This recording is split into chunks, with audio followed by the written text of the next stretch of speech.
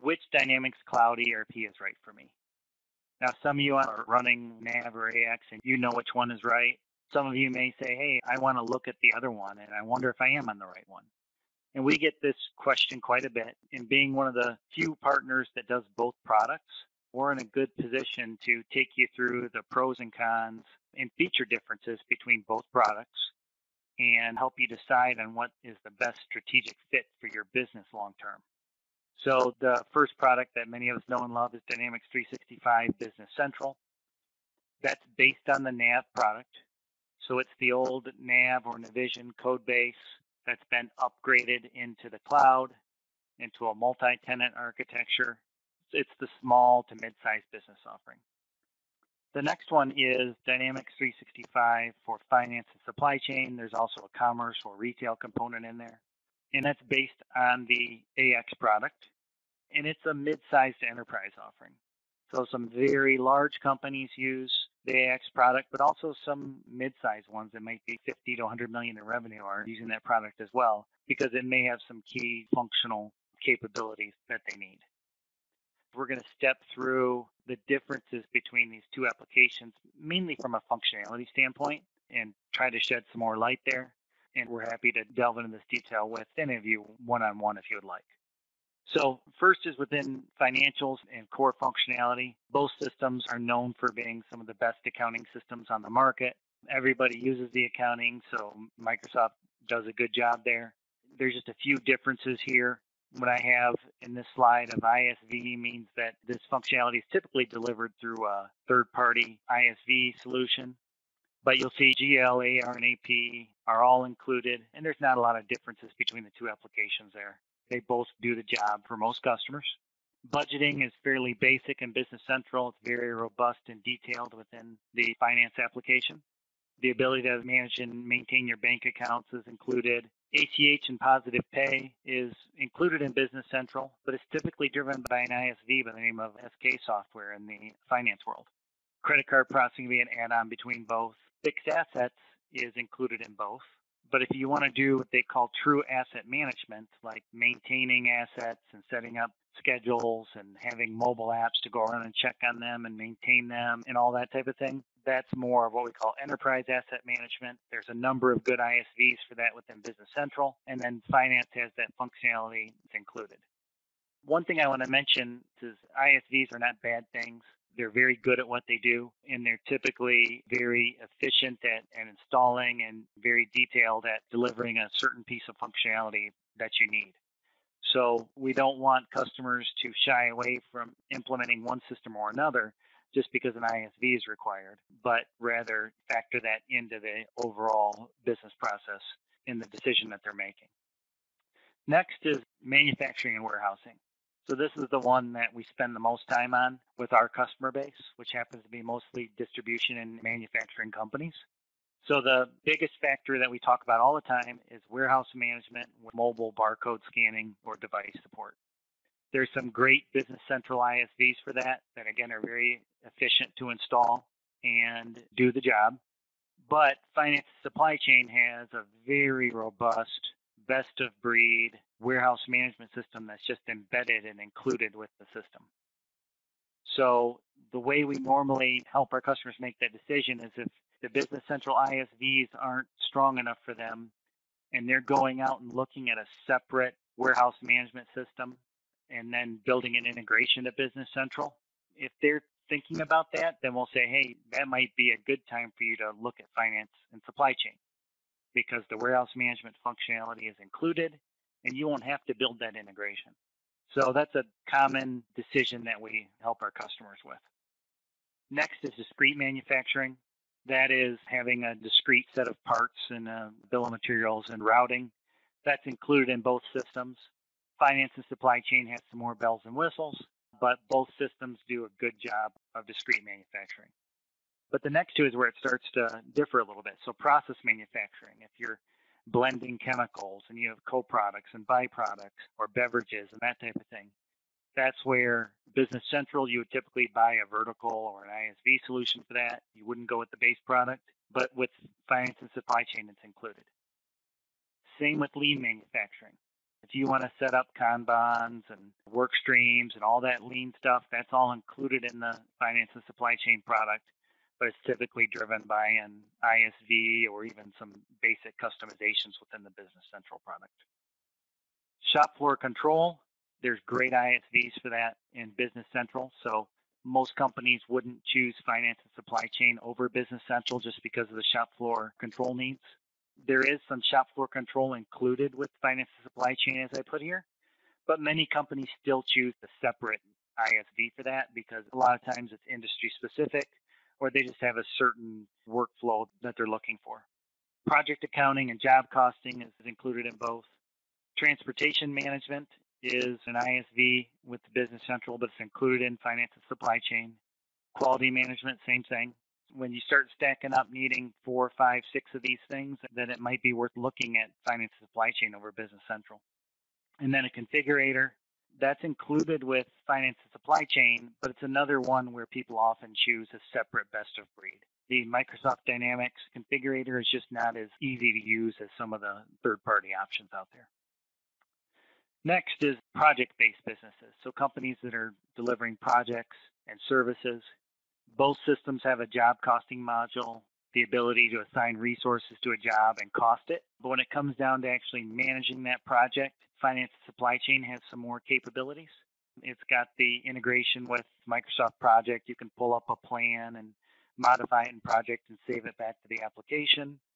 It's also a key part of Microsoft's new project operations system that allows you to use Microsoft's CRM projects application in conjunction with the financials application. And that's Microsoft's future state for larger projects and services companies. Within Business Central, there are great ISVs for helping us deliver this for smaller to mid-size project-based companies. Retail and commerce, this would really be driven by your size.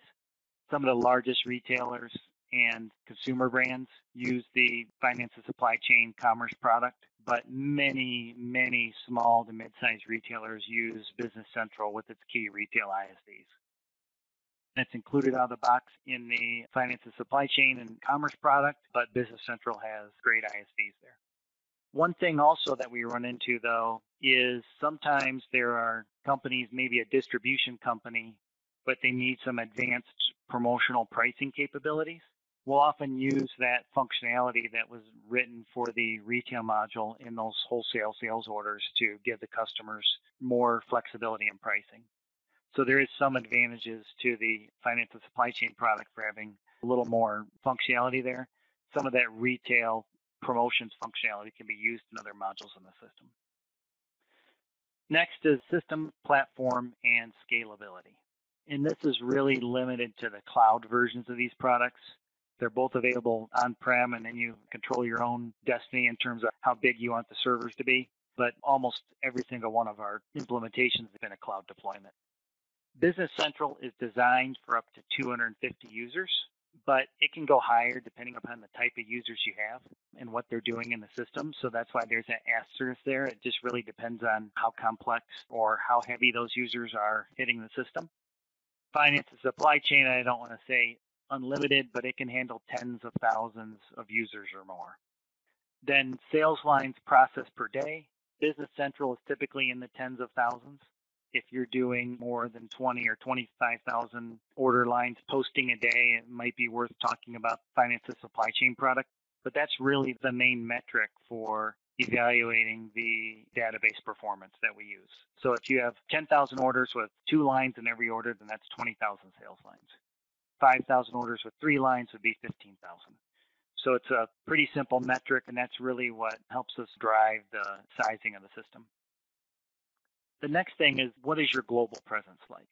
How many countries are you in, and how do you interact across those countries? Finance and supply chain has the ability to set up a global chart of accounts, a global customer and vendor master. So, for example, when you set up a customer, then you pick which companies worldwide you want to be able to use that customer in. And it handles all the intercompany transactions and the currency translations and everything very much automatically. Business Central has what we call a more basic intercompany sales and purchasing. As you can see here, it does do intercompany sales and purchasing, but you have to manually maintain customers, vendors, items across all those different entities. So one of the first things that we have talked to is, what are your global expansion plans? How many countries do you plan to be in? And then see what makes sense. But with that being said, Business Central is still very popular with global companies. Many of our Business Central customers have deployed it in 4 and 5 countries, and they love having those separate instances and how easy it is to learn and maintain. But if you want that one instance, really robust global system, that's going to take you straight into the finance and supply chain system. And then there's a few more integrations with the CRM stack of applications that are included in finance and supply chain, but not within the Business Central application. We have to do that through a third-party tool. Field service has been a very popular application for our customers in the last year or two. We deployed it with both Business Central and with finance and supply chain. But Microsoft builds the integration. It's very robust for the finance and supply chain platform. With Business Central, we use a third-party integration tool, and that works well too. And then sales, it's included with the Business Central application, but it's a fairly basic integration. With finance and supply chain, it's much more robust and much more flexible. Those slides just took us through area by area what some of the differences are between the two applications. Next, we're going to get into, once I look through that list, how do I make a decision? Here's what we help you with. How many ISVs will I need? 2 or 3, no big deal. Am I at 8 to 10? If I'm at 7 or 8 ISVs, they're all handled in Business Central, and they're all out of the box with finance and supply chain, then that's a pretty strong indicator that maybe I want to look at getting rid of several of those ISVs and going with a more standard system. The next is, how many custom extensions will I need? Business Central, put this in here, it's easier and faster to customize.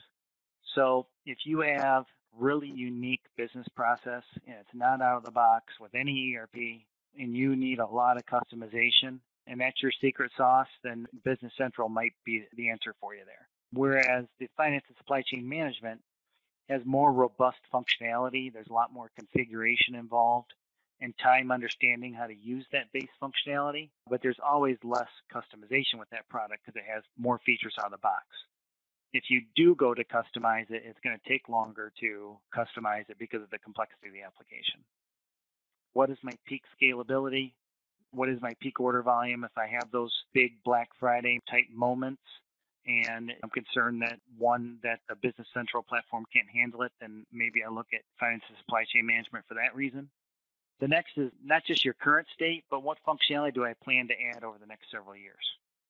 We've had some customers that have been happy with Business Central in their current state, but then over the years, when they start adding shop floor control, they start adding more mobile WMS capabilities. As their business matures, you want to make sure that you have a plan for addressing those, whether it's Business Central ISVs or customizations, or whether it makes more sense to go with the finance supply chain management product and grow into it.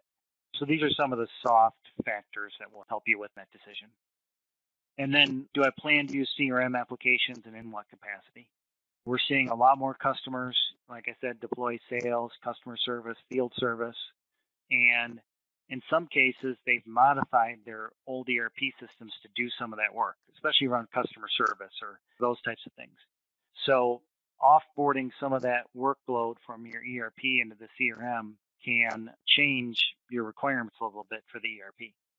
In some cases, it might say, hey, I actually have simpler ERP requirements because I'm going to use CRM more. And in other cases, you might want to take advantage of some of that out-of-the-box integration that the finance and supply chain management product has.